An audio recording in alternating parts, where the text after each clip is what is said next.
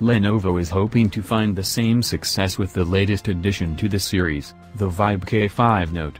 With upgraded hardware and a premium design, does the latest affordable smartphone from Lenovo prove to be a worthy successor? We find out in this comprehensive Lenovo Vibe K5 Note review. The Lenovo Vibe K5 Note features a full metal unibody construction. Admittedly, it doesn't feel like the highest quality metal when compared to its more expensive and higher-end counterparts, but the construction is sturdy, and the device feels solid in the hand. Taking a look around the device, the headphone jack sits on the top, while the microSD port can be found on the bottom. The hybrid dual SIM card and microSD card slot are on the left side, and on the right is the power button and volume buttons.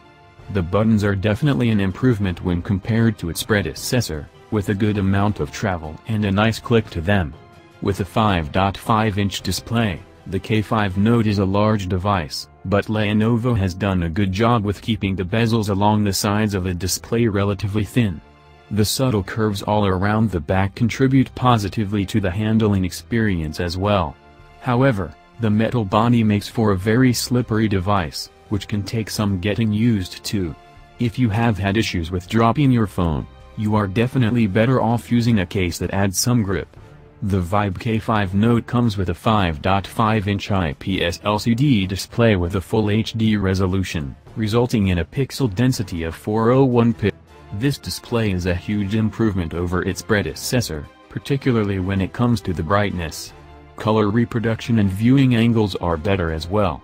1080p allows for plenty of sharpness, and reading text, watching videos, and playing games are all enjoyable on this large display.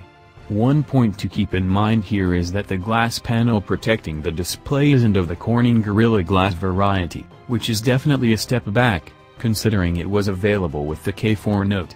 It's difficult to judge how sturdy the panel is without actually scratching it or dropping the phone, but if that is a worry, a regular or tempered glass screen protector is certainly recommended.